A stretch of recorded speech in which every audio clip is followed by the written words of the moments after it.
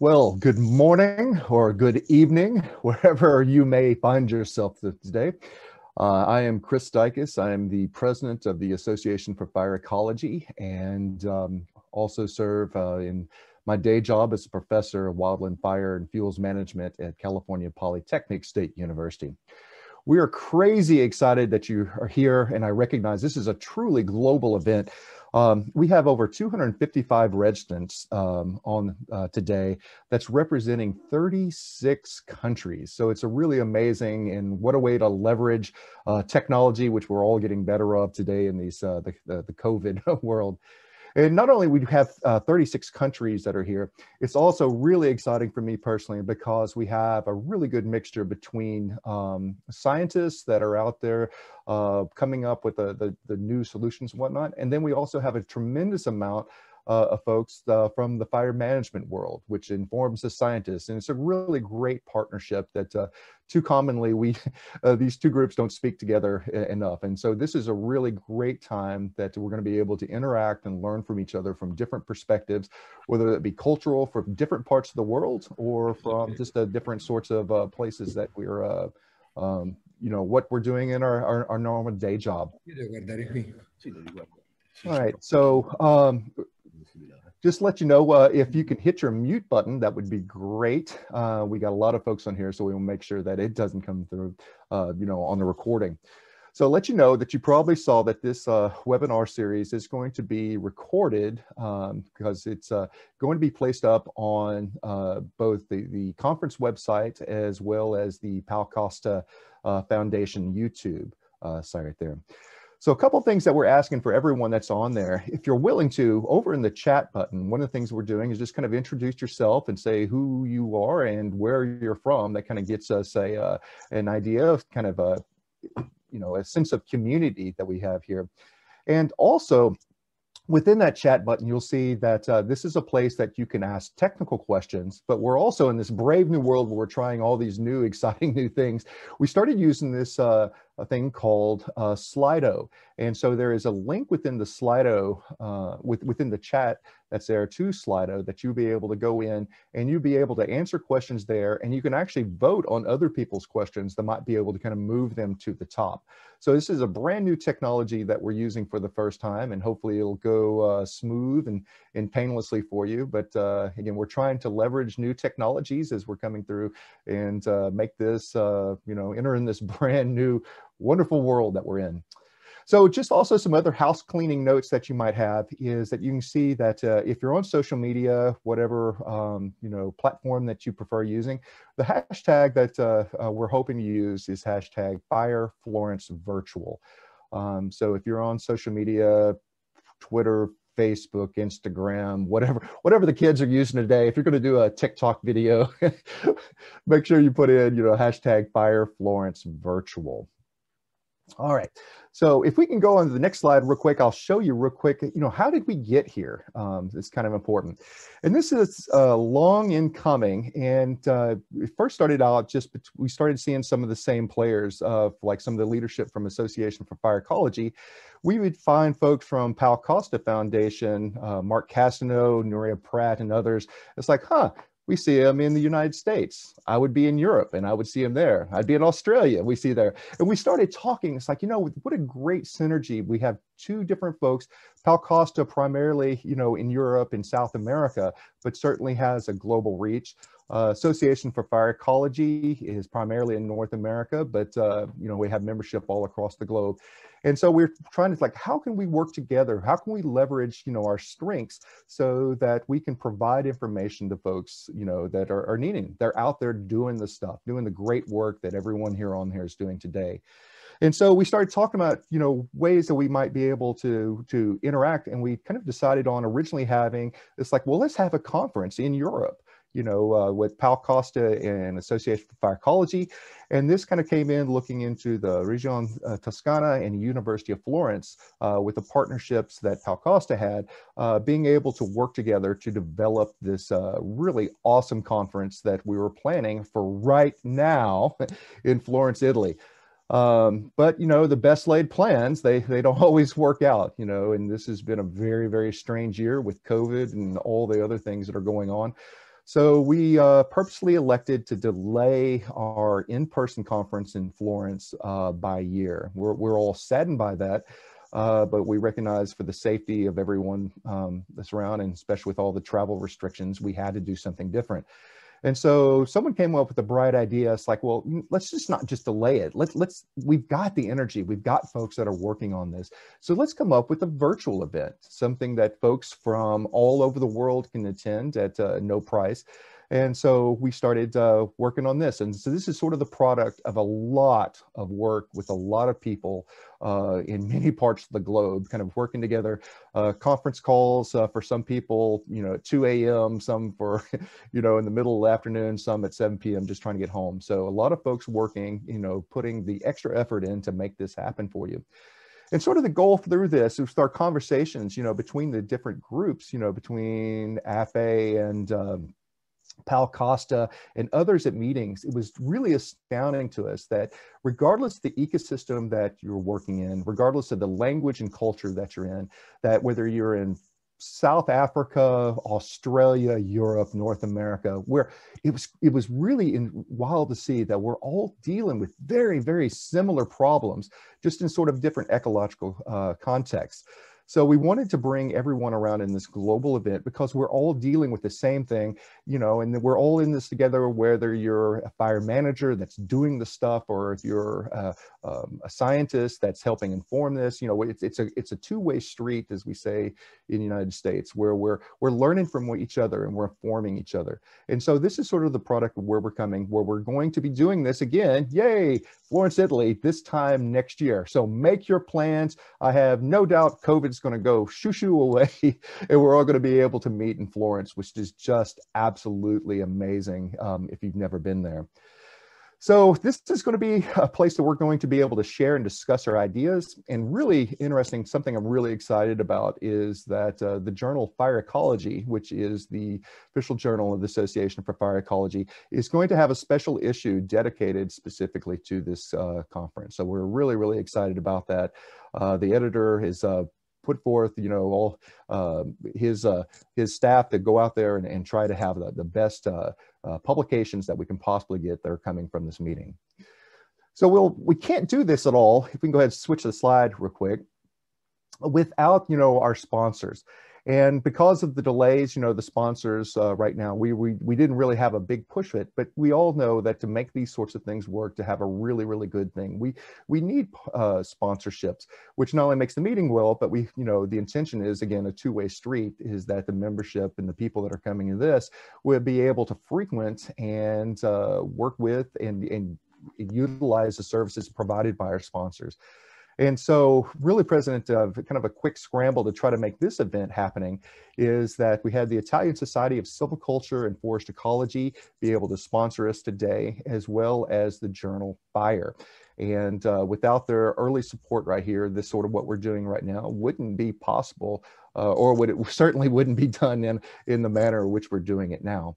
So if you are in an agency, if you are in a business, if you are an individual person that wants to advance this going forward, you can see that there is the website down at the bottom, fireacrossboundaries.org/sponsors. And this would be a way for either you or your agency to get involved and to be a part of this, to make this the very best conference going forward. And so we got a year to make this happen. So hopefully we can get on this quickly and advance this, because it's got some really, really astounding conference that's coming up this time next year in Italy. And so with that, I'd like to introduce Gianluca Calvani from the Fire Management in Toscana, who's going to kind of talk to you a little bit about the conference that he's going to be playing a huge role at, the in-person conference in Italy. So Gianluca, if you want to go ahead, take it away.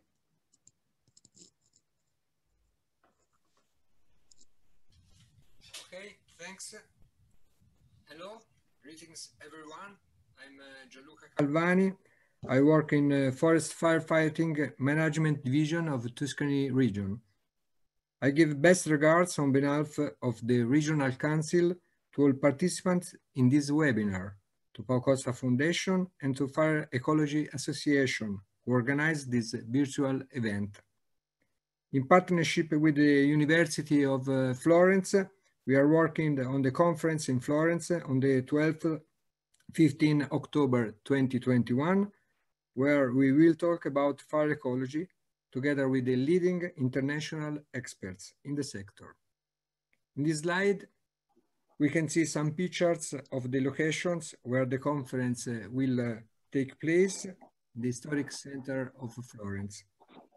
It will also be an opportunity for everyone to visit Florence and Tuscany, which together with the monuments and cities of art will give you the chance to discover a splendid naturalistic and landscape heritage, and the technical and scientific contribution provided by these two events will help us to preserve. Good job, everyone from Tuscany.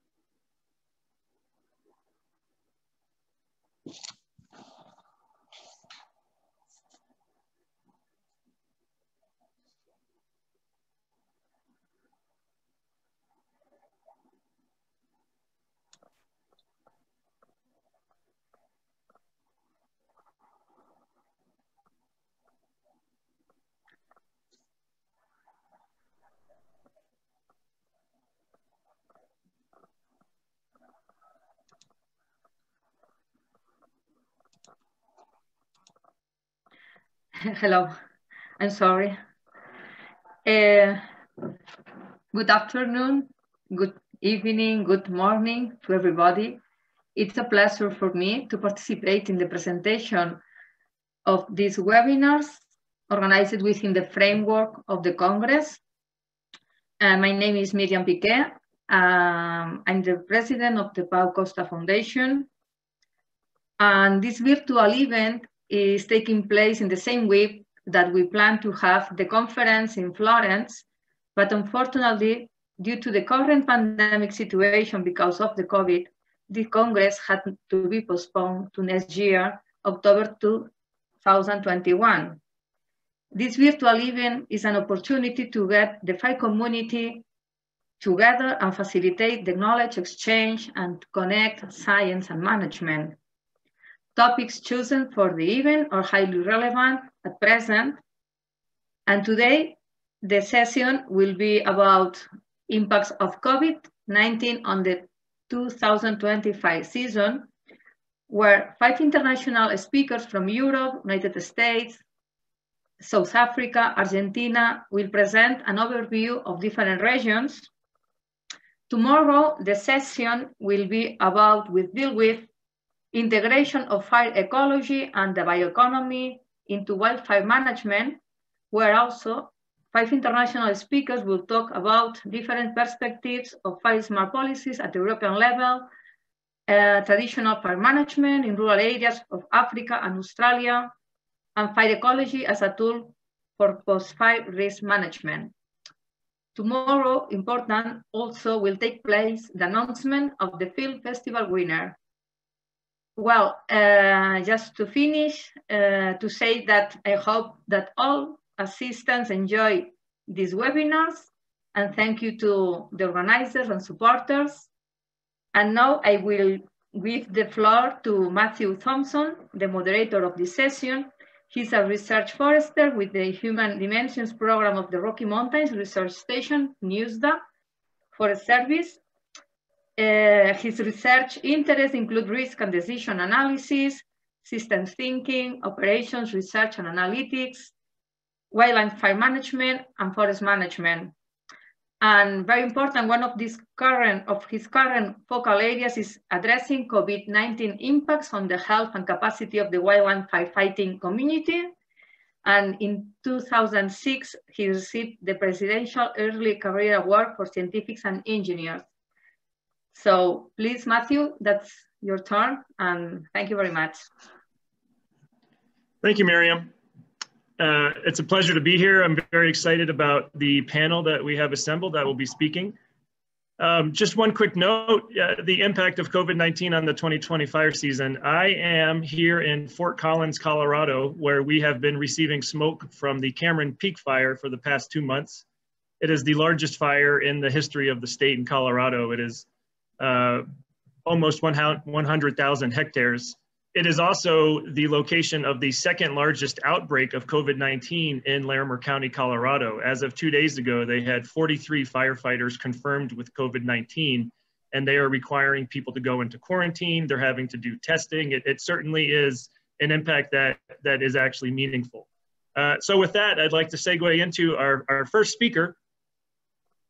Catalina Stoof is an associate professor in the Soil Geography and Landscape Group and the coordinator for the, I'm going to get this wrong, I apologize, Wageningen Fire Center in the Netherlands. She specializes in pyrogeography and is the creator and leader of the PyroLife Innovative Training Network on Integrated Fire Management.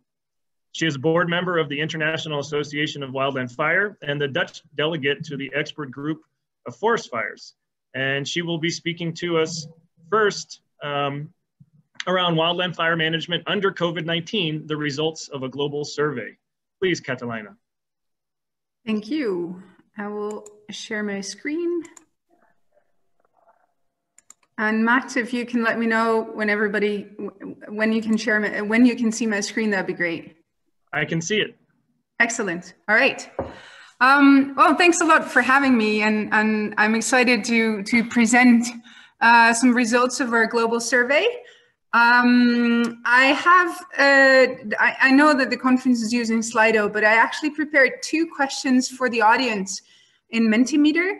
And the first question is actually mostly for fire managers. So not for scientists, but for managers.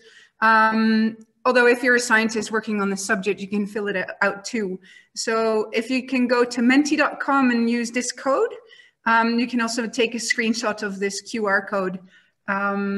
There's a question on the things you've observed, how COVID changed fire management this year. Later on, I have a question for everybody else, actually, because I'm now presenting the results of the survey that we did in May, and that was ahead of the fire season in the Northern Hemisphere. We are preparing a follow-up survey this fall. My student Amber van den Broek is working on that right now, and so we actually like to ask your input. Like, what would you like to know about this topic that we can ask in this global survey? So with that,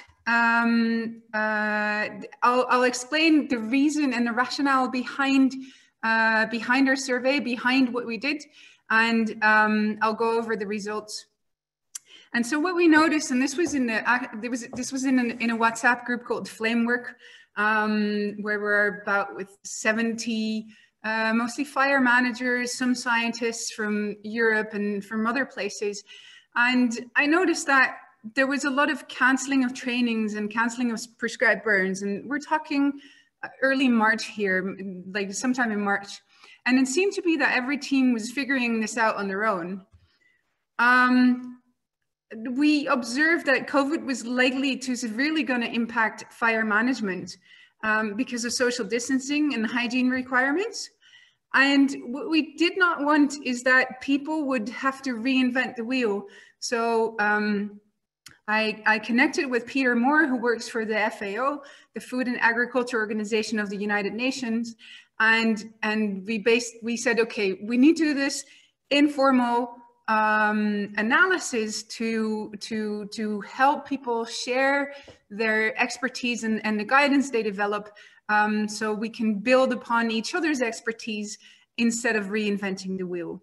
And this not reinventing the wheel is kind of linked to our PyroLife project as well, where we bring fire knowledge from the south of Europe to Northwestern Europe, and apply our knowledge of water management to fire, because I mean, there's so many things we know, either in different countries or in different research disciplines or practice disciplines.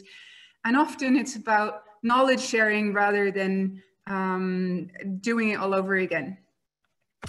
So what we did is we collected procedures and guidance and published this in an open access report. And we conducted a survey amongst more than 400 fire professionals. We're working on the evaluation for this fall.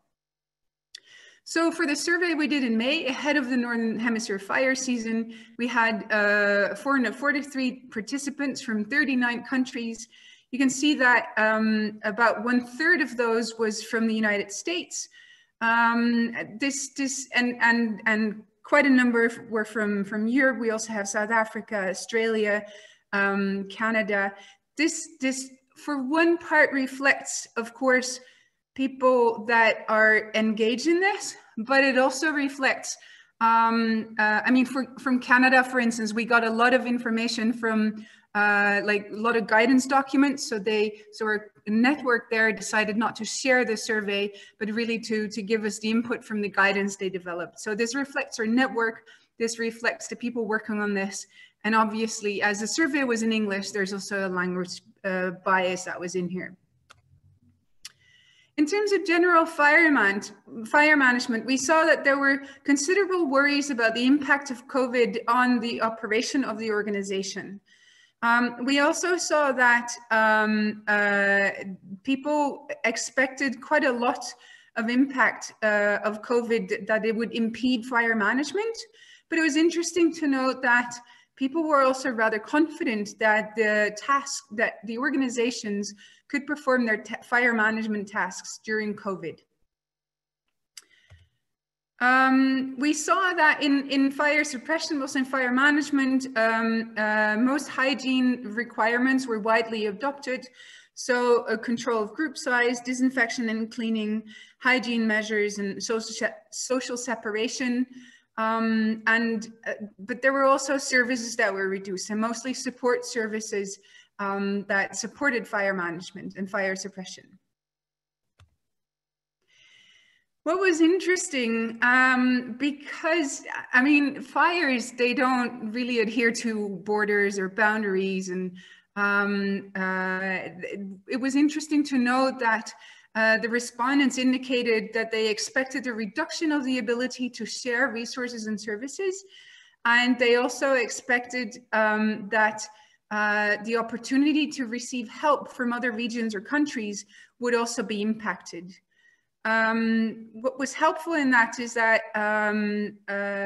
I gave a similar presentation to the board of the International Association of Wildland Fire, and a colleague there shared the checklist of the National Multi-Agency Coordinating Group that is used in the US to facilitate sharing of resources. One other thing that popped out very much was vehicles. Obviously, for social distancing, there were a lot of people that indicated there would be fewer people in vehicles, which means more vehicles. And one respondent commented that it was kind of like trading a known risk, driving while exhausted and fatal accidents, for an unknown risk, the unknown risk of COVID transmission.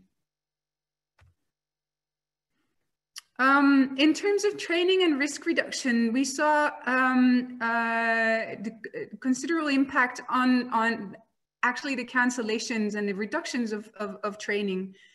We've now seen that some trainings have started again and some prescribed burns are starting again. But the canceling of training and also fuel management and community engagement and risk reduction doesn't just mean that we're increasing the risk of fire right now, but also that this impact of COVID is likely to stretch longer into the future because of less trained personnel and more limited fuel management. One other thing that popped out very much was there were a lot of concerns about regarding the lack of testing and personal protective equipment for firefighters with COVID symptoms, but without fever. And we know that people can spread COVID without symptoms. So it's really essential to supply protective equipment and tests to keep people safe. And it would be interesting to know to which degree this is going on right now, and hopefully our following speakers can comment on that. I'm going to go to my Mentimeter. The question in Mentimeter is, how did COVID change your fire management this year? And I'm seeing that burns are canceled, more stress, altered response process, strain on resources, processes adapted. This is less people for help. So basically I'm giving a very quick summary here, but I'll actually post this on my Twitter site. So you can look at this afterwards if you're interested. You can see that the impacts are really broad. My next question for you is do you have any input for the survey, for the follow-up survey we're making right now? What is it that you would like to know? So basically, we're developing the questions right now. Like our first survey, we will, when we publish this will be fully open access. We publish the other reports on our university website under a Creative Commons license, and it's available now in English and in Spanish. And I think we have a Chinese translation as well. So if there's any input you have for the survey, things you would like to know that of data we can collect and include in our report, let us know. I'll keep this open while I finish while I go to my last slide. Oh, and by the way, if you're interested in receiving an invitation for the follow-up survey, you can also leave your email address there. So to sum up, what we did is we collected generic guidelines to support countries and agencies to prepare for managing fire during the COVID-19 pandemic. All our materials are open access, both the guidelines and the global survey, because we want this to be shared and used as widely as possible. From the survey in May, before the fire season, or actually during our temperate fire season, but before the Mediterranean fire season in the Northern Hemisphere, we found that the expected impact of COVID was high, but that there was confidence that fire management could proceed. It was clear that limits were expected on sharing and receiving of resources, and we saw a decrease in training and prevention, which likely increases the risk in the long term. And like I said, we're preparing this follow-up survey. So here are the links and the QR. So both in English and in Spanish, and the bigger one is the English version, and the smaller one is the Spanish version. And I'm happy to answer any questions in the question section after the talks. Thank you. Well, thank you very much, Catalina. That was an important presentation. I will say that the sharing of knowledge, I think, has been really essential for understanding how to manage the fire in a pandemic age. And I don't know if it's purely causal, but Catalina reached out to myself and many colleagues in the United States earlier in May, as she said, and in the subsequent months, knowledge sharing continued to be one of the primary things that people focused on. So hopefully, I think she helped plant that seed.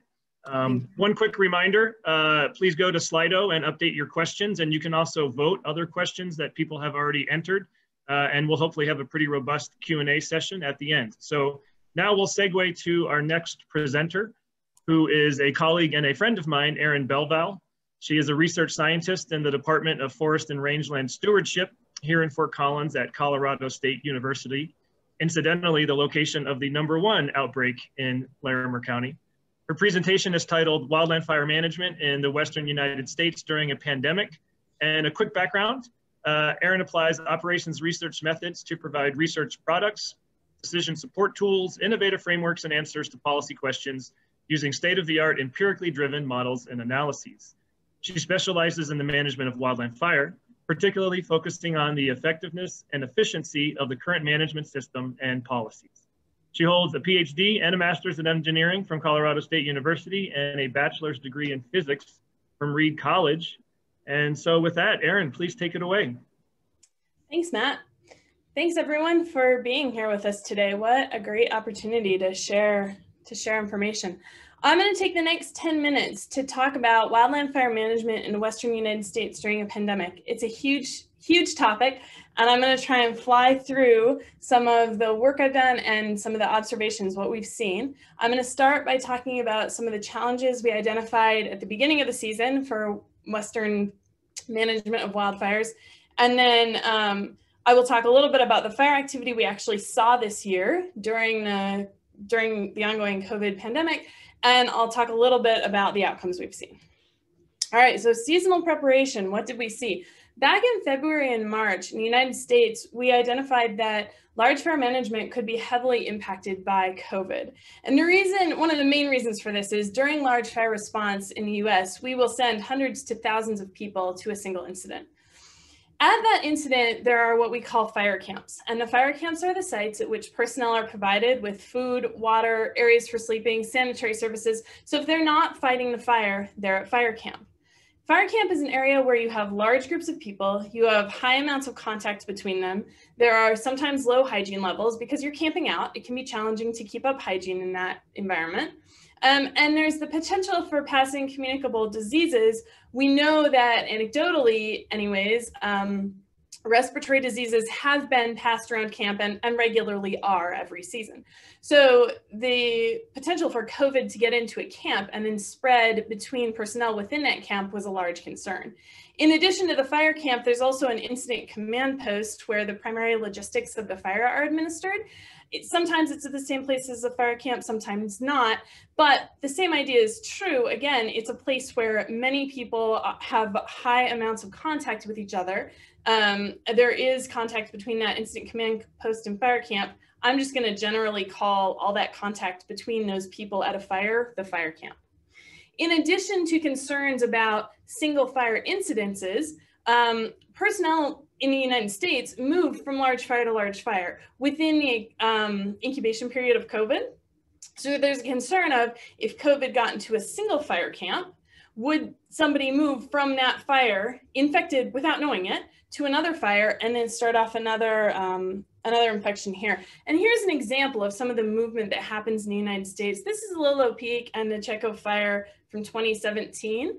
And the lines you see on that map on the left there are where personnel went after they left that fire. And you can see they go all over the country.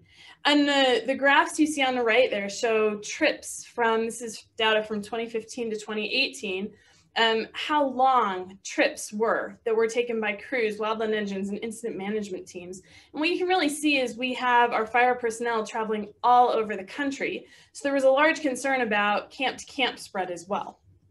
I was a part of an effort along with Matt Thompson and Jude Bayham to look at the individual fire events and say, well, could these large fire events, could they become super spreader events? Could we see a large amount of COVID? The short answer is yes, there's absolutely the potential for these large fire events to have a large amount of COVID and become essentially super spreader events. And then, of course, once you have the large fire, you're still considering, okay, well, what happens if we do see, what happens to workforce impacts if we see crews going from fire to fire and more than one fire ends up with an infection, a set of infections. We were not the only ones concerned about this. The entire multi-agency community of wildland fire responders in the United States was concerned about this. And so they developed a set of mitigations. And as was addressed previously, one of the major mitigations was looking for ways to provide rapid sharing of lessons learned. And these were set up, there were online forms set up, there were regular weekly or bi-weekly calls set up, but the fire management community came together and set up these networks so they could rapidly share lessons learned as everybody encountered these new scenarios and tried to figure out how to deal with them. In addition, the module as one concept was developed. That's where crews act as a single unit and try to minimize all contact with people outside of their crew. So the crew is acting as a pod or a family group, and you're trying to prevent the spread of infection between those pods. There were dispersed fire camps. So there was a lot less contact in fire camps this year because fire camps were restructured. Many of them used the hub and spoke model, where there still was a central hub where logistical functions for the fire camp were taking place, but the camping that occurred, the personnel were much farther spread out. And so there was a lot less contact between people. In addition, some of the incident management work occurred remotely, and things like briefing, where there were high levels of contact previously, took place remotely, or people tried to figure out ways to spread them out. There were screening measures implemented. When you showed up at a fire, you were expected to self-screen yourself for COVID symptoms, and you were expected to screen daily. There was an effort to increase hygiene measures at camp. Some regions did develop COVID-19 management modules, where the management module could be integrated into the incident management team. And then that management module would take care of all things related, COVID related, for that fire. So those are the mitigations that were developed over, particularly in the early season, February through April. Our fire activity this year, what we saw was pretty interesting. We basically had 2 separate seasons. So here's some context for you. This shows historical large fire activities from 2009 to 2019, so not this year. And this is the number of large fires burning uncontained on the landscape. And for those unfamiliar with the Western United States, each of these large fires might be hundreds to hundreds of thousands of acres. So these are really big fires. And you can see there's a wide variety of seasons that we've seen. There's a wide variety of observations for a number of fires that might be on the landscape on any given time. If you're curious about that little spike where we have fires that are above 75, that was a single season, and that was back in 2015. All right, so if we overlay what happened this year at the beginning of the year on our historical context, that's the purple dots I just put up on the screen. The beginning of the fire season was a fairly median fire season in terms of numbers of large fires simultaneously burning on the landscape. However, we were expecting that there might perhaps be a more challenging later season, because we had these are predictions, these maps are predictions of fire activity, or of fire activity potential. And we knew that we could face in August and September significant wildland fire potential above normal in the Northwest and in Northern California. And on August 16th and 17th, California got hit by lightning. And this is a lightning map that you're seeing here, lightning strikes map. The area I have circled is Northern California, most of California, and some of the Northwest. And the lightning strikes in California, you're looking at over 12,000 lightning strikes. So we had the lightning strikes. They came from thunder cells with very little moisture. So we got the sparks, we got no moisture, and they were quick moving cells that had a fair amount of wind associated with them. And August 17th through August 24th, fire activity took off, particularly in those areas. These are images from fires that started on the 16th or 17th. Mostly these are California fires that I'm showing you here. If we go back to that context, our historical fire context, we tripled the large fires burning on the landscape in that period from July 16th through, or from August 16th to August 18th. So the second half of our fire season was quite challenging. And it wasn't only the Northwest that was on fire, California that was on fire. Other regions of the country were also struggling with high levels of fire activity. Despite the high levels of fire activity, the mitigations to avoid COVID during those large fire operations were continued. And these are images from some of those fires, not staged images, just pictures of people working. And you can see on the left, people adhering to masking and trying to social distance. And you can see on the right, people doing a dispersed briefing. Although, like I said, many of the briefings were remote. So outcomes to date, data around firefighter COVID cases is challenging to track in this country because so much of what we do is multi-agency and local reporting differed substantially. So we don't have a single database where we can go to get all firefighter COVID cases. So much of what we know is anecdotal. That being said, we know there were COVID outbreaks on fires. Like Matt mentioned, there's one in Colorado right now. However, from what we saw, from what we've heard, many fewer COVID-19 cases occurred on fires than any of the worst case modeling that we predicted. So the mitigations seem to be quite helpful in keeping COVID down on fires. There was a point in time when I believe it was the Northwest said our firefighters have a lower prevalence of COVID than the general population. So that was a success there. The August pulse of fires, as far as we know, was not correlated with a pulse in COVID in fire responders, as far as we know. So that's really reassuring to know that some of those mitigations did work. Again, it wasn't perfect, and we did see COVID on fires, and we continue to. In the coming months, the picture on the left is the perimeters of all the area that's burned to date. Well, it's about a week old now, but to date in the United States, many of those fires have been contained, but many have not. So we have a lot of fire activity out on the landscape still, even though we're into fall. And we know that in some of those areas, we are expected to see that significant fire potential be increased throughout the fall. So there's a concern. There's a concern about end of year resource use, because we may need more resources than normal. If fire activity or fire weather worsens, we could see that fire activity increase again, which would make it so that we need more resources. Again, they're back in camps and back in contact with each other. So COVID-19 continues to be a concern into the future, even as we're looking at our off season, because our off season, we're not quite sure what it holds this year. That being said, all the mitigations were fairly successful, and the mitigations are in place, and the rapid sharing of lessons learned continues. So we are hopeful that if there were another pulse in fire activity, we hopefully would not see another pulse or any pulse in COVID-19 in fire responders. All right, thanks for your time. I'd be happy to answer questions. I'll move through that as quick as I could. Thank you very much, Erin. I think we will keep questions for the end in the interest of staying on time. And so next we are going to jump across the equator to the Southern Hemisphere. And I'm pleased to welcome Val Charlton, the Managing Director of Landworks in South Africa. She will talk about state of disaster, integrated fire management under lockdown. She is a conservationist and practitioner who is passionate about engendering community participation when seeking nature-based landscape management solutions. And so welcome, Val. Hi there. I'm not sure, I don't know whether anybody can see me, but it's great to be part of, okay, good. I can't see myself, that's why I'm asking. It's great to be with everybody, and thank you very much for asking me to join in for this.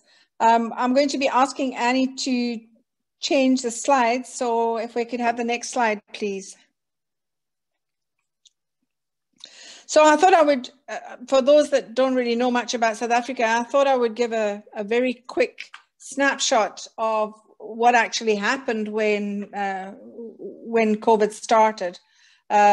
We have a piece of legislation called the Disaster Management Act, was put together in 2002, and COVID was actually the first time that it was brought into action for the entire country. We used it on various times before, but not as a complete national thing. So we started with basically a week's notice. From the 26th of March, we were in a very hard lockdown, probably one of the strictest lockdowns that there has been.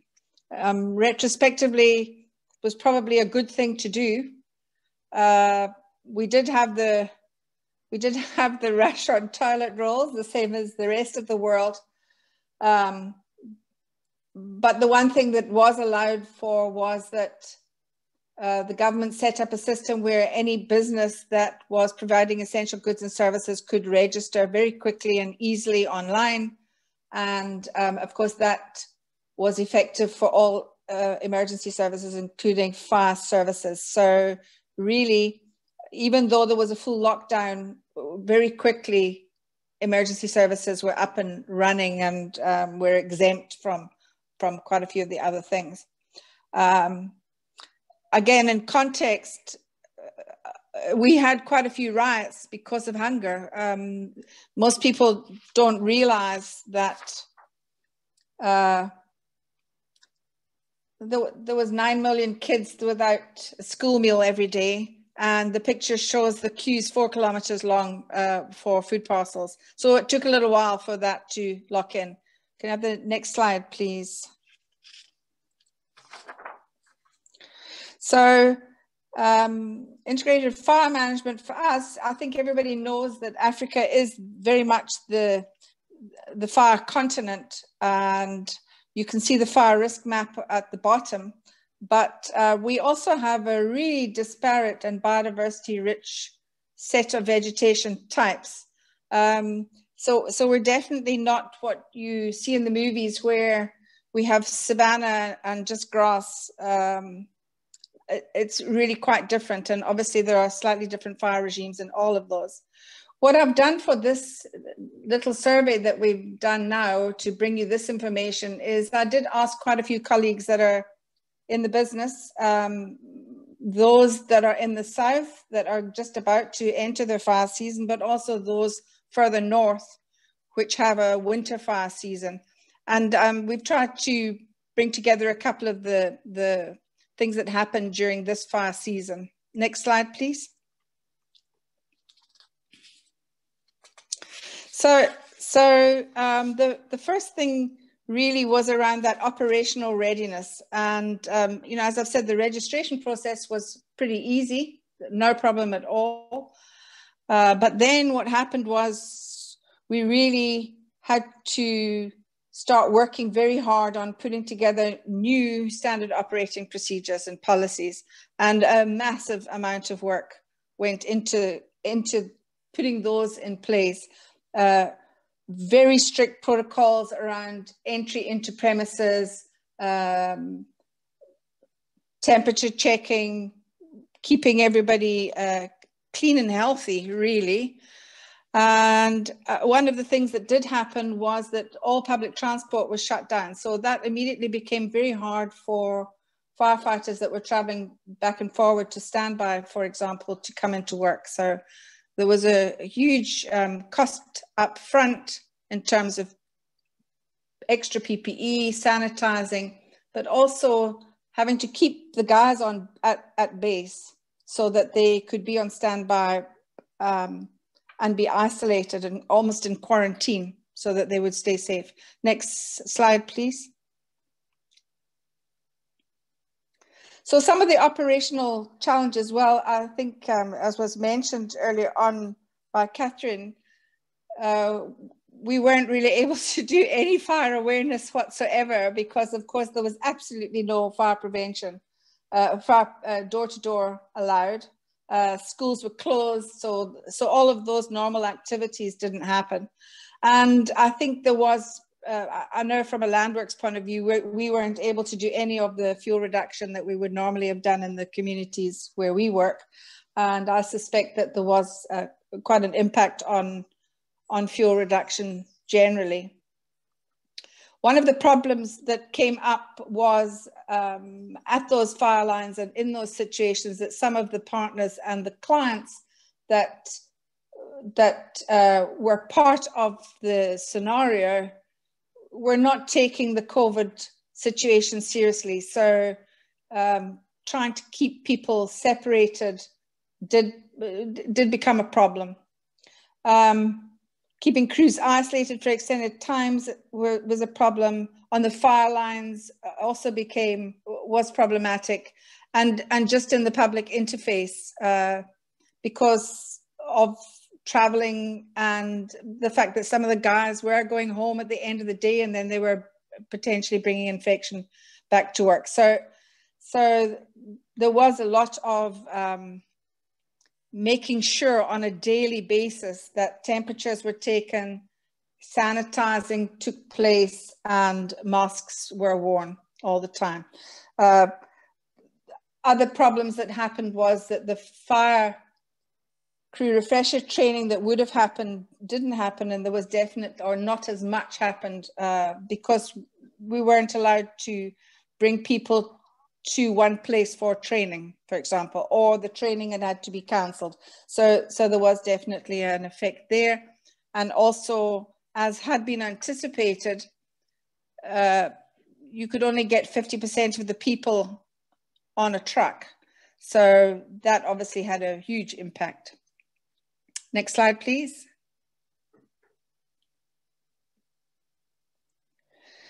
So the big thing really was that the planning up front definitely paid off.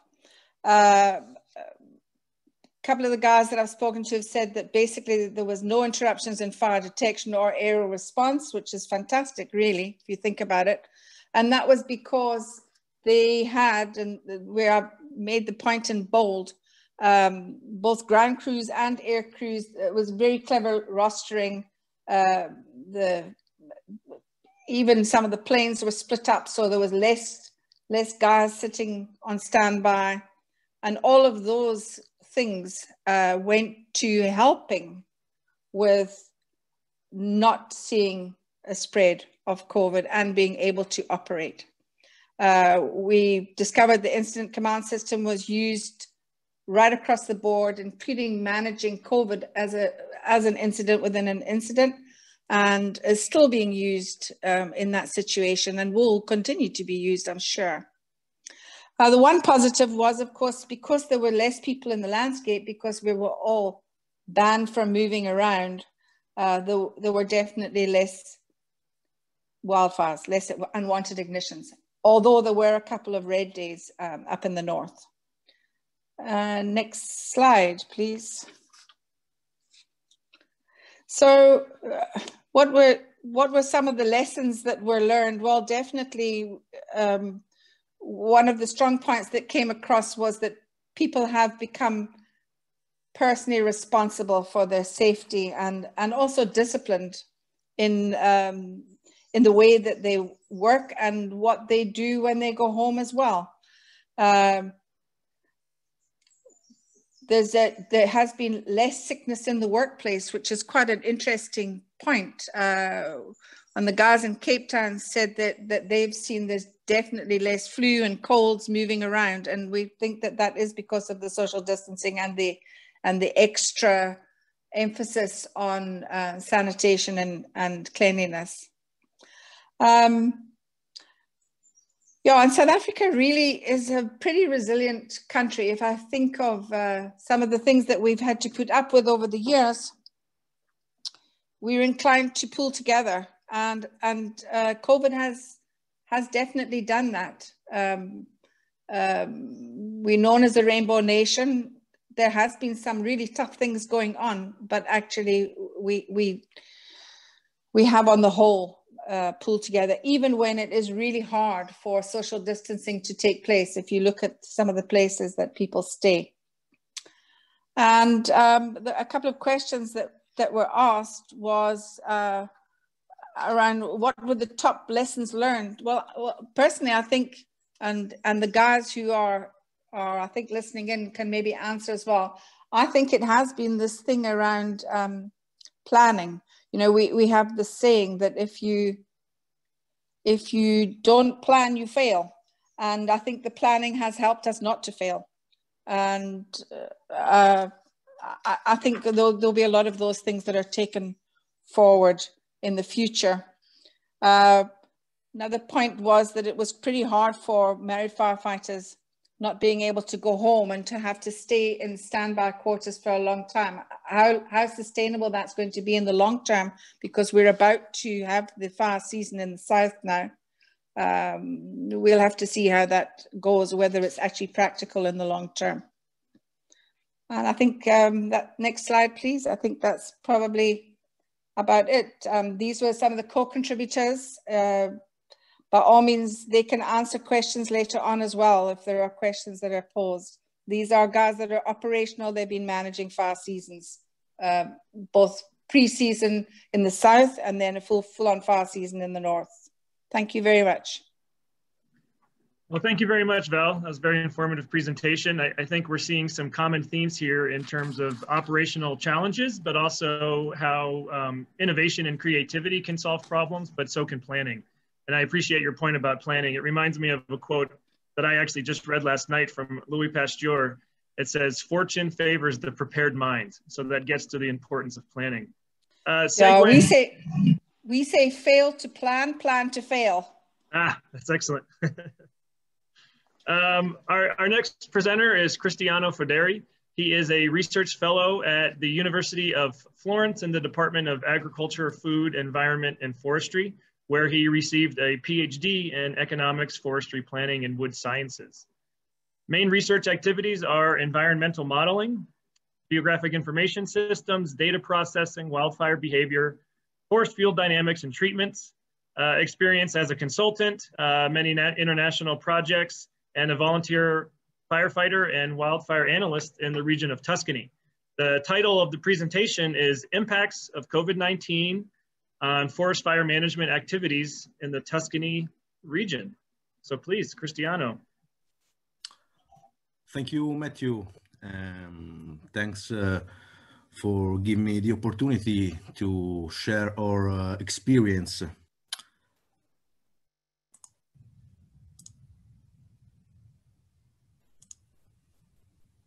Can you see my screen? Yes, we can. Thank you. Thank you. With this presentation, I would like to give you an overview of the impacts of the pandemics on all of the activities related to forest fire management in Tuscany. We can consider this an example, a clear example of what we have seen along all of the Italy. As many of us know, probably Italy was one of the first country after China facing a great amount of cases of infection at the end of February. This caused a rapid response at national level regarding a series of measurements of restriction to contain the infection, including many kinds of measures related to school closing, workplace closing, restriction on all kinds of gatherings, restriction of internal movement, but probably the main generalized stay-at-home requirements from the government. So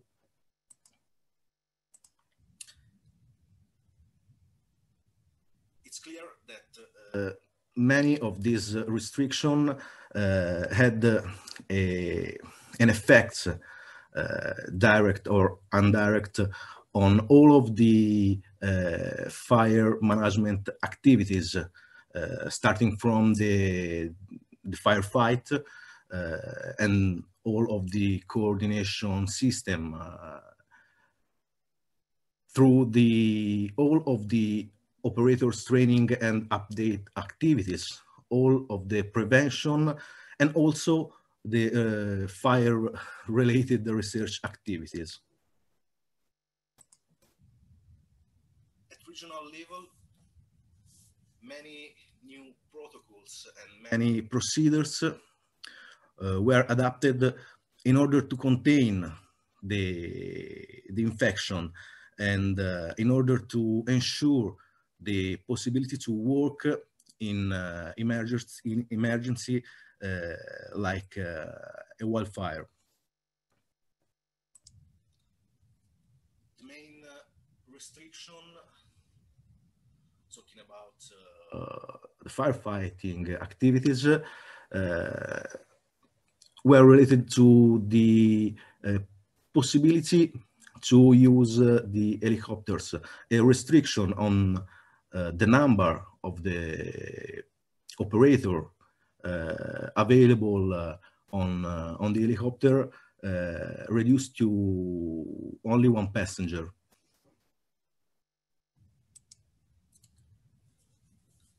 The same, the necessity to maintain social distances and use PPE specific during all of the operation was a limitation, a very great limitation. Moreover, in Tuscany, we had a great number of volunteers, and in some cases during the first phase of the COVID emergency in Italy, we had some difficulties in finding person to operate during the wildfires. The same on the side of the coordination. You can see the condition in a field command point and in an operational room with the operators that had to maintain distances between person and working with some plexiglass layer between the working position.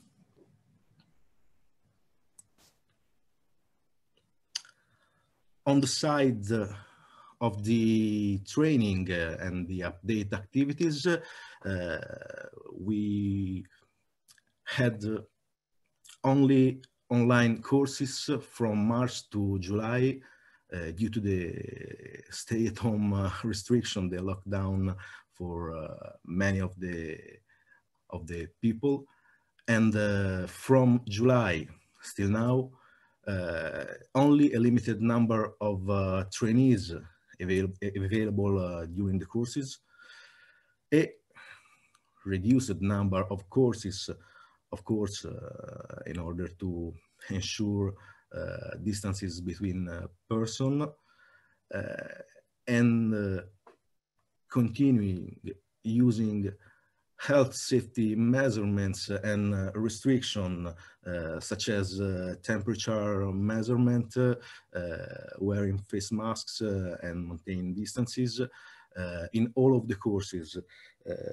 Just to say, in 2019, in the period between March and June, in Tuscany region, were trained about 900 person, and this year in the same period only 275, so a huge reduction of the number of person trained.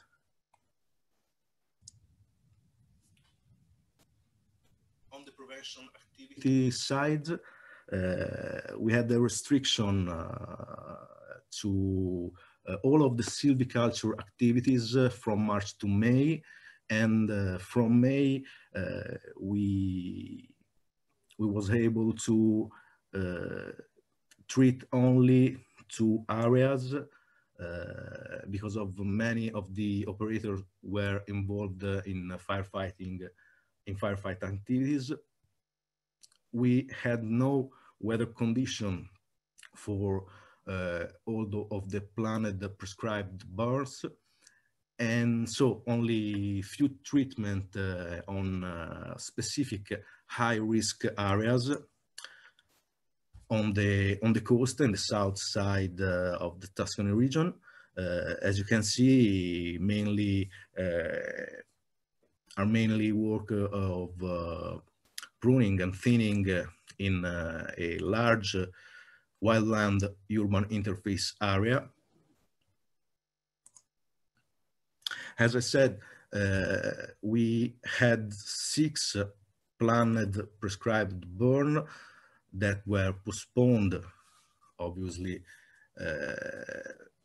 at this winter, with all of the related activities of research that we are carrying out, mainly related of forest fuel dynamics and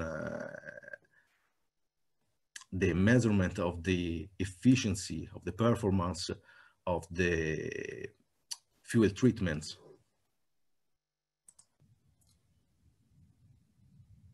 In the end, also all of the other research activities related to wildfires were postponed, like the analysis of the dynamics on the vegetation in a post-fire scenario. Also, the research related to water and soil in a post-fire event, and all of the field activities related to the measurement of the efficiency of the prescribed burn in different climate conditions. Thank you very much. Okay, thank you very much, Cristiano. And excuse me, now we will segue to our last presenter of the session.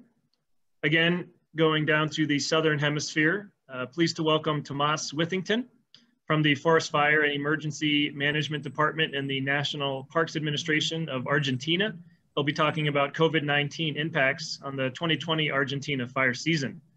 Born and raised in Patagonia, a forest engineer, Tomas started as a wildland firefighter in the fire management system provincially, went through different roles in fire management, and is currently working as a fire management specialist in the National Parks Administration and a PhD student in fire ecology.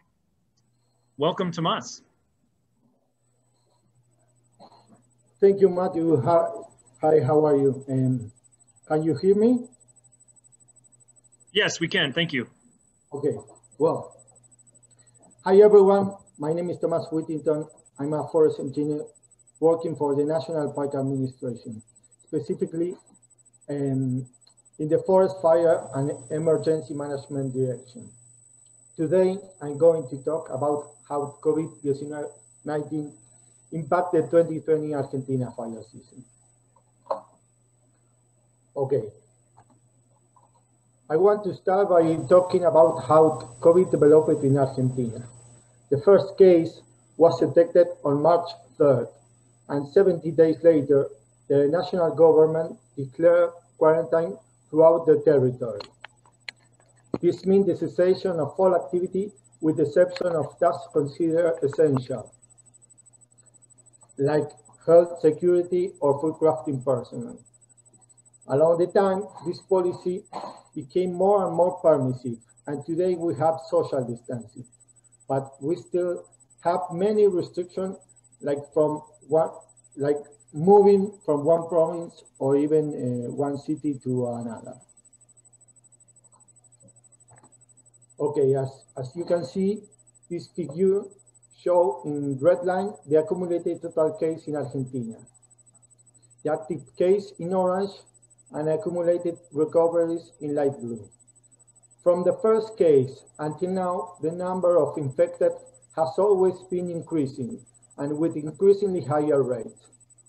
Today, we are over the 1 million cases.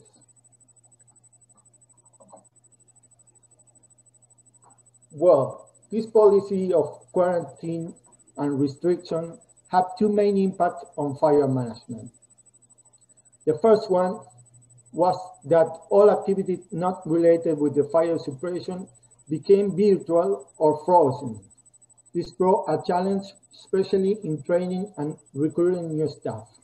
This picture shows the first evaluation process for new staff. The other impact was the need of having a work protocol in suppression tasks. Each jurisdiction had to write its own protocol, but only a few got it. Remember that in our country, wildland fire is managed according to the jurisdiction for each provincial government. In the case of National Park Administration, the protocol was written by fire personnel without direct participation of specialists in health area, but in consultation with health authorities. Okay, in a brief summary of the protocol written by the National Park Administration, the highlights are: number one, a minimum possible expression of operation size and resource for each fire as possible. No?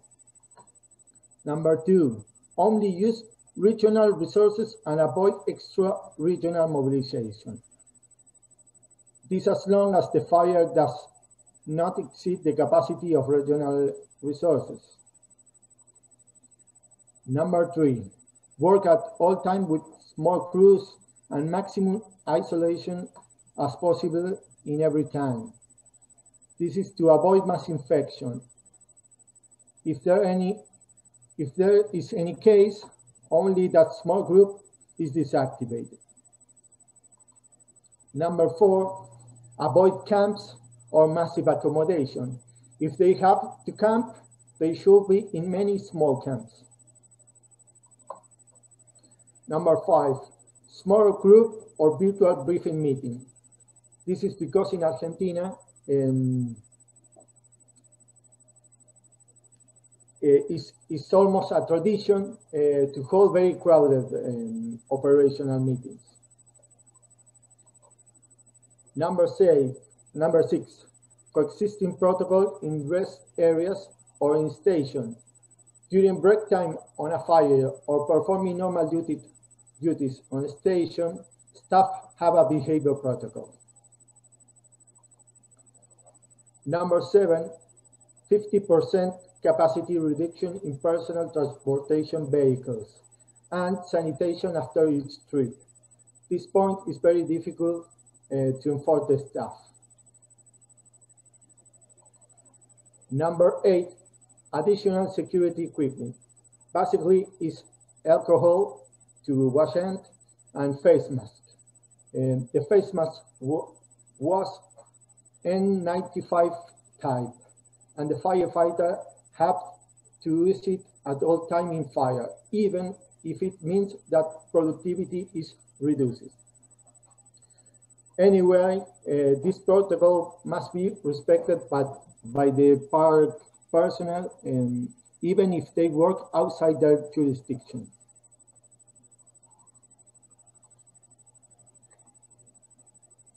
Okay, but let's see now what happened to the fire season. Remember that so far this year, the season only happened in the north and part of the central region of the country. The current season was presented as extremely dry.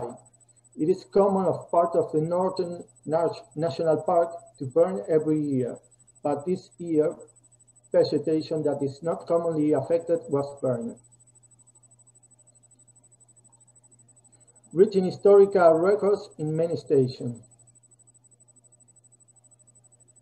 This row can be seen in the following figures for monitoring the relative moisture content of medium and large fuel. In the figures, the black lines are the current season, the red are the maximum historical data for a date, and the green one are show the average values. Can you see this maximum historical maximum records this year? Well, Córdoba province had an extraordinary burn area. Burned surface is more than twice the annual average. Despite occurrence was normal, also of many of these fires were in wildland urban interface areas. And Delta of Paraná River, Delta region. The Delta of Paraná River had a historical transport that discovered a large area that were illegally burned to feed cattle. This region covered 14,000 square kilometers. Much of the problem of the fire in this region was the fact that the smoke traveled to large cities such as Rosario or Buenos Aires. And finally, the Northwest region had and still have many large fires than normal. Okay, rounding the idea, a bad season to also have a pandemic. Conclusion. More resource allocation than in normal years, especially for those areas of the country, it is more common for their resources to attend the southern regions. A huge logistical effort to keep isolation of task crews working on fire. The effort was also monetary. Until now, none of the people assigned to the fires survived. After returning to their home cities, firefighters have to keep isolation for 14 days, so the local authorities will not be able to contact this personnel. And last, greater social pressure to put out fire. This is a personal appreciation. The social confinement exacerbates public opinion about the fires, aided by the media and social networks. In addition to putting out the fires, people ask for new laws and blame the real estate sector for producing them. Okay, that's it. Thank you all. I'm very fast to speak. Well, thank you, Tomas. I'd like to invite all of the panelists to turn their cameras on and unmute their microphones, and we will now transition into our question and answer session. And in looking at some of the questions that have been put up in Slido, we had actually multiple questions around lessons learned. So I'll read the top question, and it's specifically targeting Southern Hemisphere countries, but I'll ask all the panelists to respond if they want. The question says, Southern Hemisphere countries were the first to address wildfire management under the COVID-19 pandemic, and soon we'll start the fire season again. What are the top 5 lessons learned to bring on to the next fire season?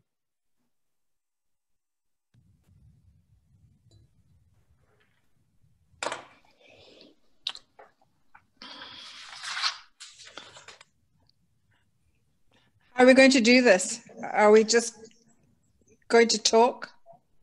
Yeah, if you want, why don't you start, Val, and then I will maybe ask the panelists in turn.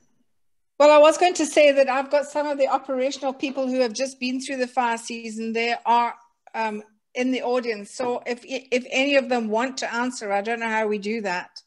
But from a aviation and ground team point of view, they are there if they feel that they've got something that they want to say, because their fire season's just finished in the north. But I think I made the point earlier on about the planning and this whole issue of putting these really, really strict protocols in place. I think that definitely has helped us get through this. And then quarantining the firefighting teams seems to have been the common, all that I did was aggregate a lot of the comments and then plus what we knew ourselves. That also definitely seems to have been a key point that everybody seems to have done, is just to be really clever about how they put people in place and resources in place, so that they could react very quickly with the minimum amount of people. I think that's me. Great. What about, since we're talking about the Southern Hemisphere first, maybe Tomas, if you have any top lesson learned that you can share from Argentina?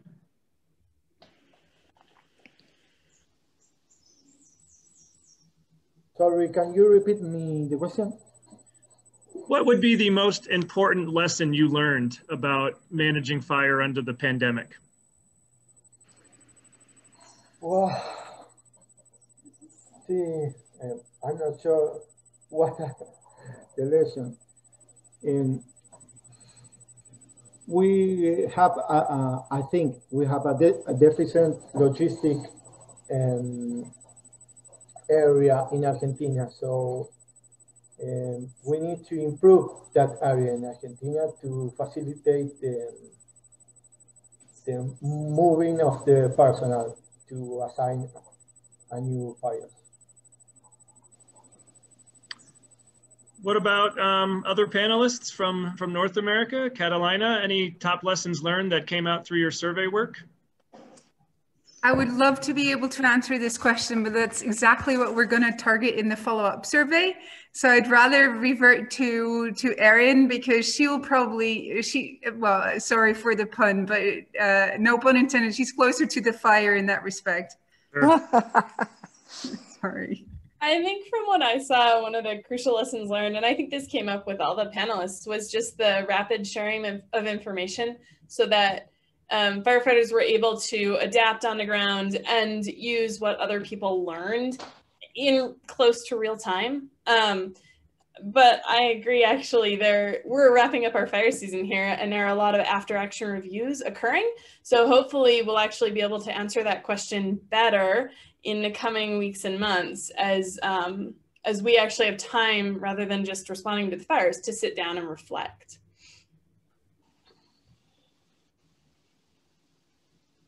Cristiano?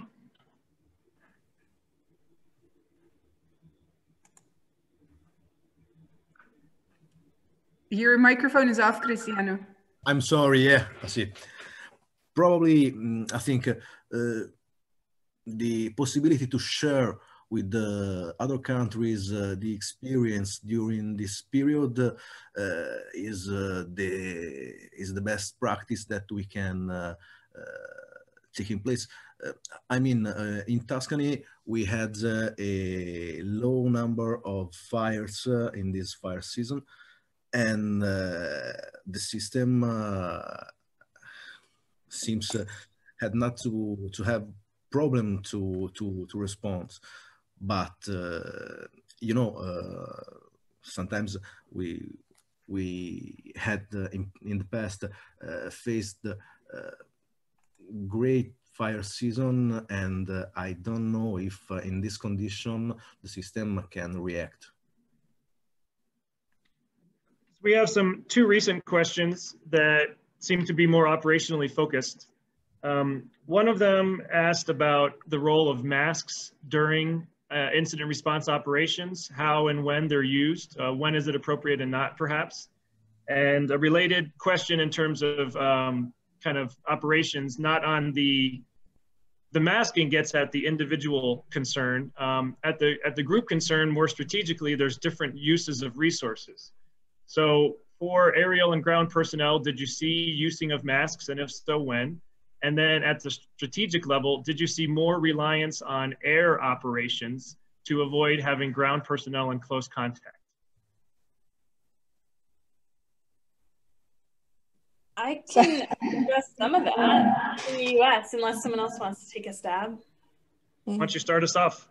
All right, so I know in terms of use of masks, it was varied across the US as people figured things out.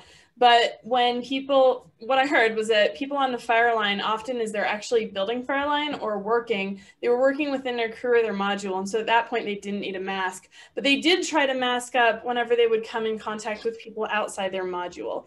And that did provide challenges in terms of communications, because a lot of what happens on the fire line is actually reading people's face and lip reading, because it can be noisy and you may not be able to hear perfectly. And so I know that the masks did provide challenges, but that for the most part, I believe people were trying to mask up.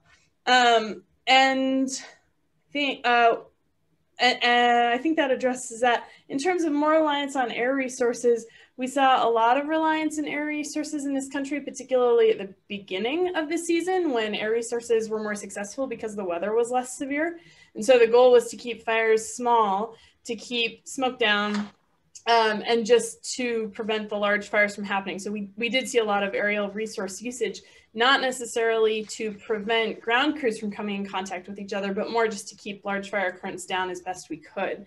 The second half of the fire season, that was particularly challenging because it's a challenge there were smoke issues with flying, so visibility issues, and wind issues. So it was just harder to use air resources on those large fires. Thanks, Erin. Anyone else in terms of use of masks and transitions to reliance on more aerial resources? Well, I've got some comments coming in from our guys onto my phone, so I'll read what they're saying. Okay. Dean's saying we use flash hoods and buffs. And I think you saw that in that picture where they've got a flash hood on. I know that Terry from Richmond, one of his responses was to put the guys on standby under weather conditions that they wouldn't normally have been on, so that they were able to respond very quickly. That was one of the operational responses. But from a mask point of view, it's law here. If you're outside of your home, you have to wear a mask. So that's it. So I think even in a team situation, it's not a home situation. So even in a team situation, the guys would be wearing some kind of mask, unless it became really uncomfortable. I mean, there's no wishy-washiness here. If we're going to stick to the law, then we have to stick to the law, and you have to wear a mask. That's it. Otherwise, we're breaking the law. Yeah. We're not like the US where they object to everything all the time, you know, as it being a civil right. It's not like that here. Val, I have a question for you because you used two words. So the question was about masks, and you used the word flash hood and buffs. And I mean, we have a very global audience. So can you explain those terms in other words? Well, I don't know whether Dean is able to come on, but I would imagine a flash hood is, you know, we wear a Nomex. The guys automatically wear Nomex, okay, which sort of comes over. It's like a balaclava, but then they also wear this thing that they sort of pull up. So it's not a mask. It's almost like, I suspect that's got that. And you'll see in the first picture on the front is one of the guys from NCC, and he's wearing one of these things wrapped around his head and covering his mouth. Specifically, and a bluff, is it like a bandana? Or yeah, it's similar. I suspect, yes. Okay. Yes, so that's what the one guy's got on. The other guy's got a mask on. He's trying to answer me, I think, here. Yeah. Okay. Technology is amazing when it works, right? Yeah, real-time digital communication. Yeah, anyone else talking about more reliance on aerial resources or use of masks? Matthew. There we are. Terry's answering and saying buff is like a bandana. Yeah. Okay. Well, thank you, Terry. Tomas, did you want to? Yeah, I want to do a commentary about the mask. As I said, our protocol say that the firefighter should use it all the time, but the reality is that they don't use. In the fire line, they put it down, the mask, and they breathe free. And I think it's worth addressing that one of the concerns around masks for our firefighters is they're already at high risk of heat stroke. So when they were on the fire line and unlikely to infect others, and they were acting as a module of one with their crew, the mask, part of the reason they would remove it was to reduce health impacts of heat, which is a real concern. Absolutely, yeah. Okay, so two other questions that I'll group into the category of maybe more vulnerable populations. One question asked whether there was a difference in approaching vulnerable populations that work on the fire line. For example, in the United States, there's a heavy reliance on prison crews in California as firefighters, and whether that changed. Second related question to vulnerable populations would be those who were forced to evacuate due to a fire threatening homes, and how those individuals were managed when you can't necessarily evacuate them all to one central closed indoor location. So any thoughts on use of vulnerable populations in firefighting, or the handling of vulnerable populations after evacuation? We did have a fire here in the Netherlands in April. So this was not a result of the survey, but actually we had two well, for the Dutch conditions, really big fires that lasted several days. And for one of them, there was a village that needed to be evacuated. There was 4,000 people were evacuated. And this was mid-April. So what they did is they deployed several really big buses, and with the buses, they transported small groups to several locations where they could be safe from the fire, where they were evacuated to.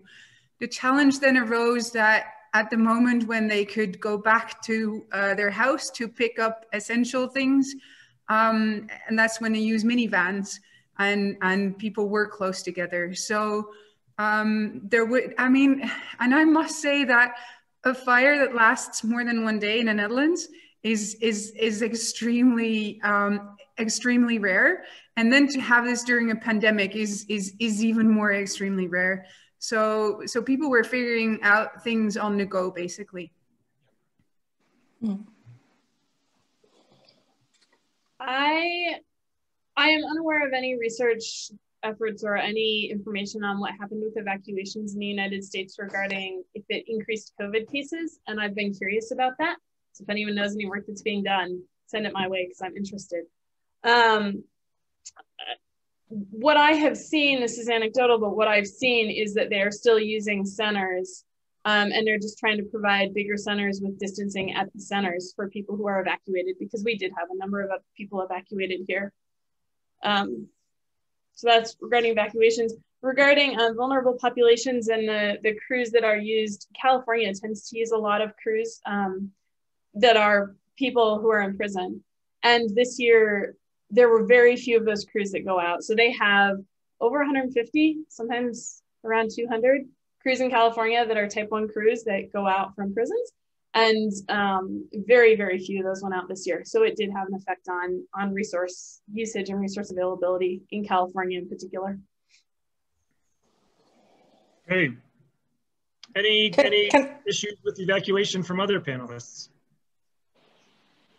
We don't evacuate much, really. The logistics of evacuation for us are that a lot of places that communities stay, there are no roads. So they don't get evacuated on the whole.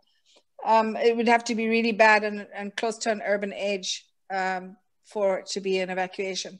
I've got a comment here from Simon Thomas, who is the heads up the provincial air response for KwaZulu-Natal, and he says air crews cannot use masks. The aircraft gets sanitized inside and out inside daily, and that's it. Okay, just. Well, thanks for that. Cristiano or Tomas, did you have any experiences with managing evacuations? Not from my side, because it's not so frequent to evacuate in Tuscany. So. Yeah, and there was a comment that I'll just reference in the chat window, making the important point that wildfires are not the only natural disaster that would result in evacuations. For example, here in the southern United States, we had hurricanes. And so how are those lessons being shared not only amongst the fire community, but amongst, I guess, emergency response, natural hazard response communities? Tomas, did you have any issues with the evacuations or mass gatherings in Argentina?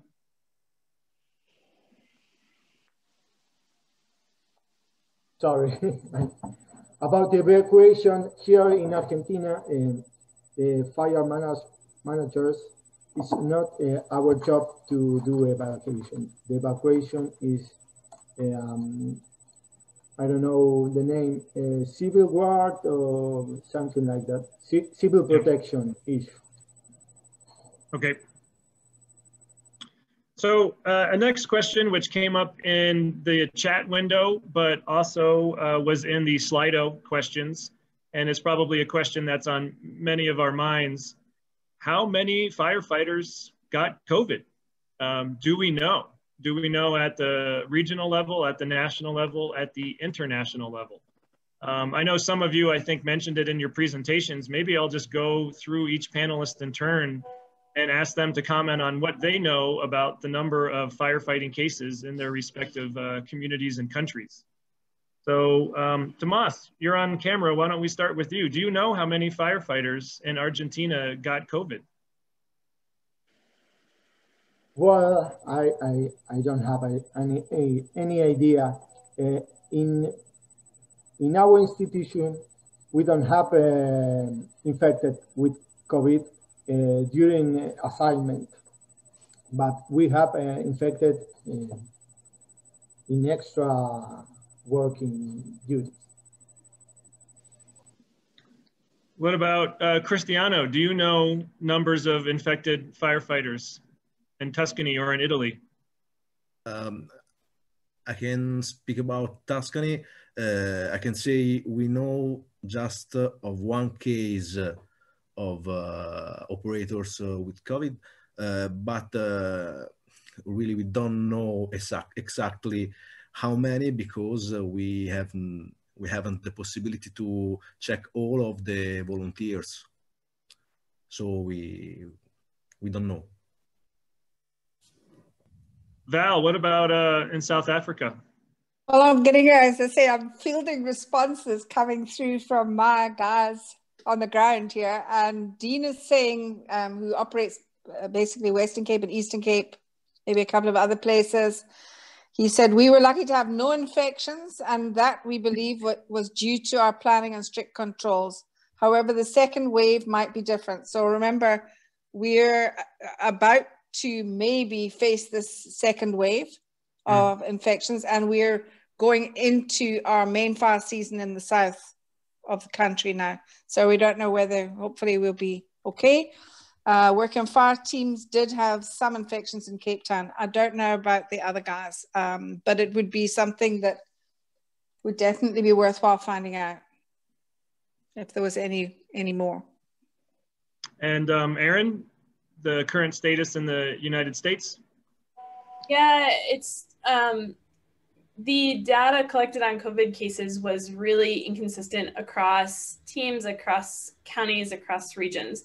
So we don't know, things are pretty anecdotal. There absolutely were a number of firefighters infected with COVID. The one I'm aware of, that I'm most aware of is, and the biggest outbreak I'm aware of, is the fire near us, where we know that there were 42 firefighters infected, and that was a single incident.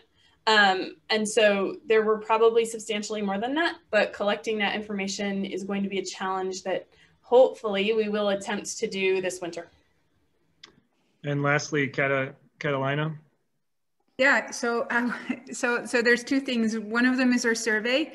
And I saw that one person on the Mentimeter suggested asking this in our survey, so we'll definitely include that question. I see that Marty Alexander is also interested in whether there are any deaths reported. So we'll take that along in our survey. Regarding the Netherlands, I was just seeing if I could find something on Google. There have been cases of COVID in the fire service. Our fire service is mostly volunteer, and the people that do wildland firefighting do mostly urban firefighting. So if we have any data, it will be for the fire service in general, or for one of the 25 or 27 safety regions, and not for wildland fires in specific. But we'll check into this, and I hope to be able to report more after our survey is out. Yeah, I think this is one of the biggest unknowns about this whole issue, is just the difficulty in keeping consistent, updated data, especially when you have people from different response agencies, multiple coordinators and collaborating agencies. You combine that with the fraction of people who are going to be mildly symptomatic or asymptomatic, especially when you have a younger population, typically, at least those who are on the front lines. So, you know, it's plausible that it could be far greater than we know, and we just haven't observed it. There's obviously limitations in testing, at least here in the United States. There's been many incidents where testing was just not available. So yeah, I think it's going to be one of those unknown unknowns, and we're going to try and do our best to get a handle on it. Marty, I'm not aware of any deaths in the United States. I do know that recently one of the firefighters on the Cameron Peak fire had to go into intensive care. So certainly we've seen some severe health impacts, and hopefully no worse than that. I think what will also be challenging is there. I mean, when there's firefighters working on the fire line for like long periods of time, then you can say, okay, there's an outbreak at maybe a fire camp or something like that. But in Europe, we don't have fire camps, and so people go to their homes at night usually, and because we largely work with volunteers. They might catch COVID in their day job, and so they might catch it in a fire service. They might catch it in a day job, and also I'm not sure if there's mandatory reporting. So I think getting really accurate numbers is indeed going to be very challenging. Yeah. Okay, I'm scrolling through the questions on Slido. Maybe another one, and this gets to the point that I think Val has mentioned many times, the importance of looking ahead, of planning, anticipating what you might be facing. So here is a question in that spirit. What do you anticipate for 2021? Will COVID precautions remain or be lifted in some other combination? What precautions might we need to continue to increase or can be removed? And one little editorializing that I'll add onto that question, if people have begun to think about it, is have your respective countries, organizations, communities begun having conversations around how firefighters will be prioritized for vaccines if and when they become available? Good question. Okay, well, I would say that for sure, we're going to be operating like this for quite a while, I think, without hesitation.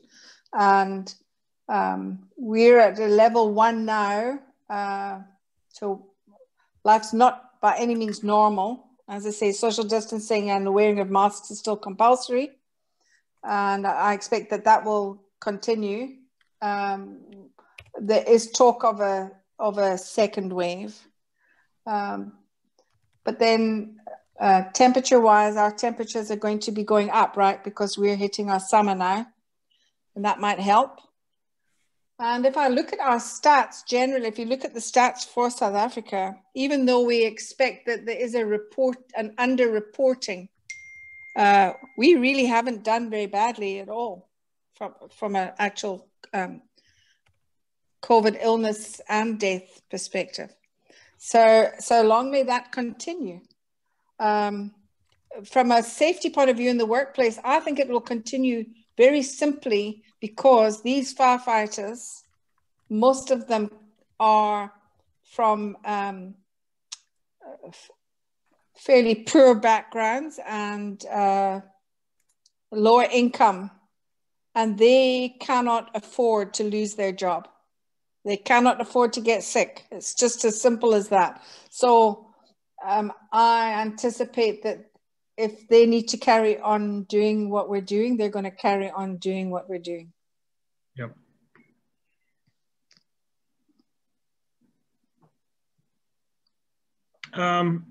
Aaron, why don't we ask you, what do you anticipate for the coming fire season next year for the United States, and how organizations may or may not change their mitigations? Sure. I expect with the United States, there will be many of these mitigations will be continued. And what I think a lot of people are hoping for over the winter is to gather up all the lessons learned and to get a little bit more consistency across the fire world, because this year there was a lot of experimentation. People were trying to figure stuff out as they went. And so a lot of the after action reviews that are happening now, hopefully we'll be able to gather them up and continue to put many of these mitigations in place, but a little more consistently. A really interesting piece of that for us is that some of the stuff that people tried, we're getting feedback that they actually really liked it. Some of the different count procedures and stuff seem to be really valuable, even outside of COVID. So the other thing we're trying to gather up is what are the valuable lessons learned that are valuable even outside of COVID? Because COVID gave us, it required the experimentation, but it also allowed for this new creativity and flexibility in figuring out how to manage, particularly for us, the large fires. So we're still figuring things out, but I do anticipate next season we will certainly see many of the COVID operations in place. They will continue, hopefully a little bit more consistently. With regards to a vaccine, I haven't seen much in terms of how firefighters will be prioritized here, although here it will depend on how the firefighters end up getting classified, I believe. Yeah, one quick addition to Aaron's comment about how many of the mitigations may be persistent or durable even beyond the pandemic. We've had anecdotally heard from many of the crews that they are more healthy and well rested than they typically are at this stage of the fire season. And that is in part by avoiding those large congregations of people where even in the pre-pandemic days, respiratory illnesses and other viruses could be spread. That has shut down. So there's going to be, I think, a movement to keep this kind of hub and spoke, separated model. And hopefully they can be able to capitalize on telecommunications for briefings. Well, thanks, Aaron. So let's keep with the question of what do we anticipate being the opportunities and challenges in the coming fire season. And Cristiano, I'll go to you next, please. Yeah, considering the numbers of infection in these days, probably the next winter fire season, we had a winter fire season on the northern part of the region on the mountain. Probably we will work with the same measures and the same restriction in this winter.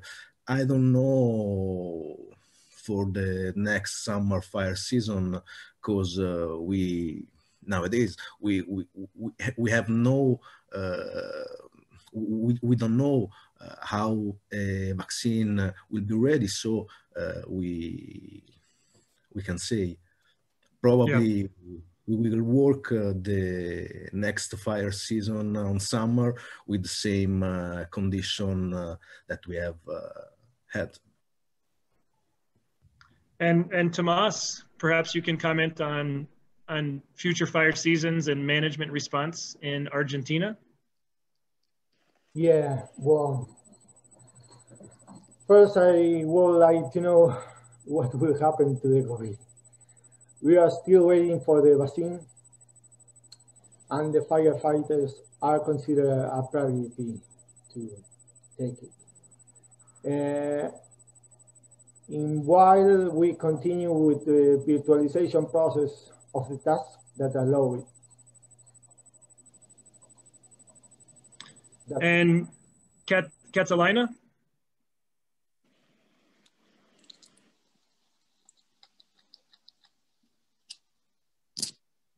Yes, there you go. We'll be with the pandemic for another long while, and so we plan on keeping on doing these surveys.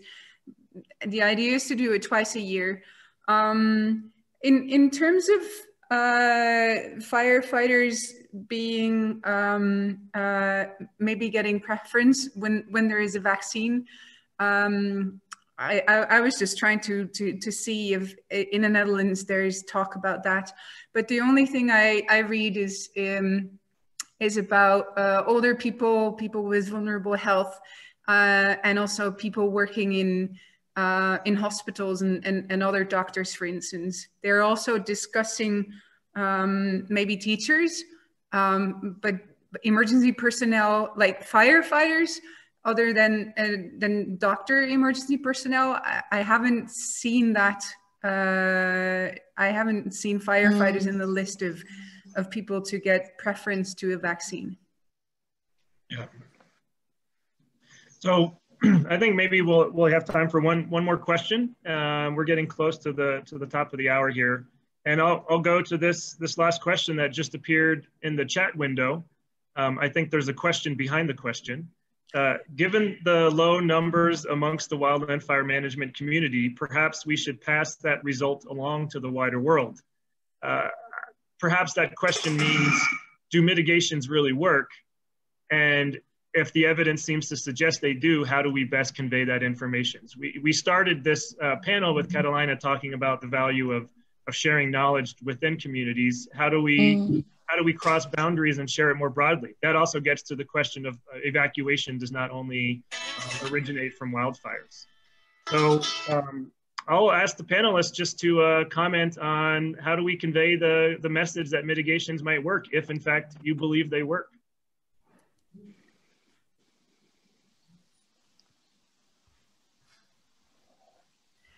You have to say who needs to start, Matt. I was going to say, we're all thinking. Well, since you're on camera, Catalina, why don't we put you on the spot? First, so from the things I've seen myself, I mean, and not the new things I heard today, I would still really like to know if the wildland fire management community indeed has lower infections than the general population.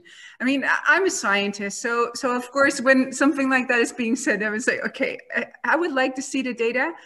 But what we hear from the US is indeed promising. I'm just very aware that, I mean, at least in the Netherlands, there's an incredible shortage on testing.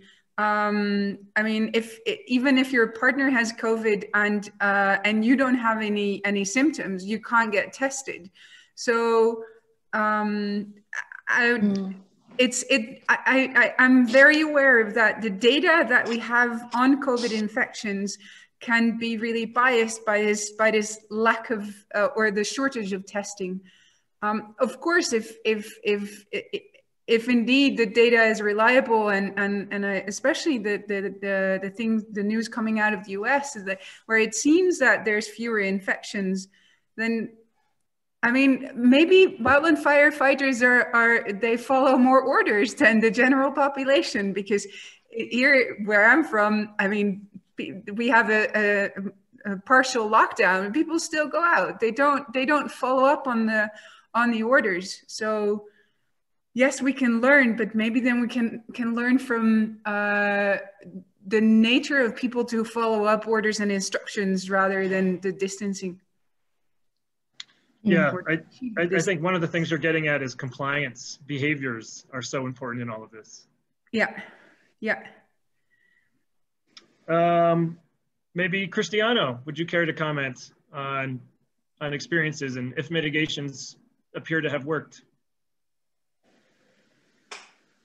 Yes.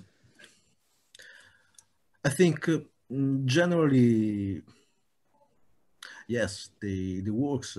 I totally agree with Kathleen with something related more on the behavior and the habits of the people.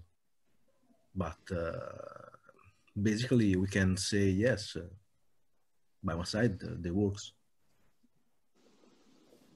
Great. Tomas?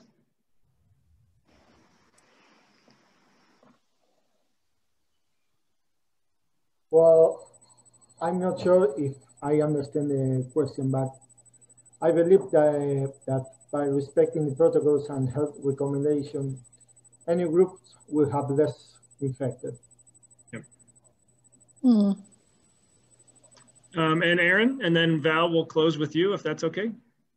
Yeah, I come from a modeling background, and when you look at the modeling across what could have happened, both what we did for in camps and what we've seen around the country, the models we've seen, that many of them are quite accurate.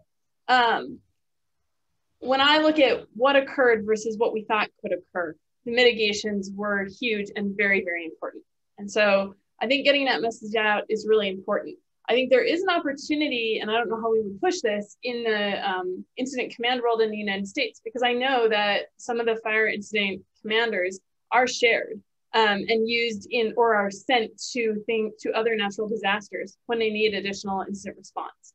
So I think there is an opportunity to share some of those lessons learned across the management world, although I'm not sure I'm personally in a place to push that, but it is something to be thinking about, I think, for sure. Thanks. And Val? Well, I see Terry's just posted a message to say maybe it's got something to do with the fitness level of firefighters, which I think is true. So how could you separate the discipline of being healthy, what's the word, sanitization versus the fitness level? It would be quite difficult to actually separate those two. I think for us here, it would be probably quite difficult to get good solid data together across the service. But what might be quite interesting is to compare organizations that had a really, really strict protocol in place versus organizations that were a bit more lackadaisical in their approach. And then to be able to try and draw some conclusions there. Yeah. Yeah. I think it would be a really hard thing to do, as good as it would be. Yeah, I think, you know, this goes back to the origins of this presentation, which is sharing knowledge, but also the scientific pursuit of understanding what really happened. And I don't think we fully know that story yet. Yeah. But we've learned a lot more from our wonderful speakers. So I'd like to again thank them. And we're just about to wrap up. Maybe I'll invite Chris Dykes back to wrap us up. Pleasure to do so. What an amazing day. I'm happy I got up at 5 a.m. to make this happen. This is a really, truly international event. And, there's a saying in the U.S., when life gives you lemons, like with COVID, make lemonade. And so this is a really great event. I would like to thank, the panelists that are here. I'd like to thank our sponsors, the Italian Society of Silviculture and Forest Ecology and the journal Fire.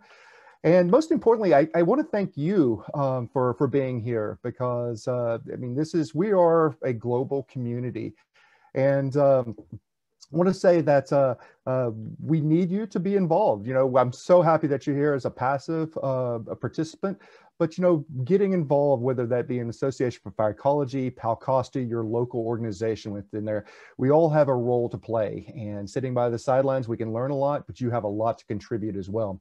Just the last thing I just want to know is, like, this is such a great talks today. And if you're like, wow, man, I wish I really would have had this person here that I'd be able to share. These, the talks that we've had today have been recorded, and they will be put up on the Fire Across Boundaries website, as well as the PalCosta Foundation YouTube. So that is coming.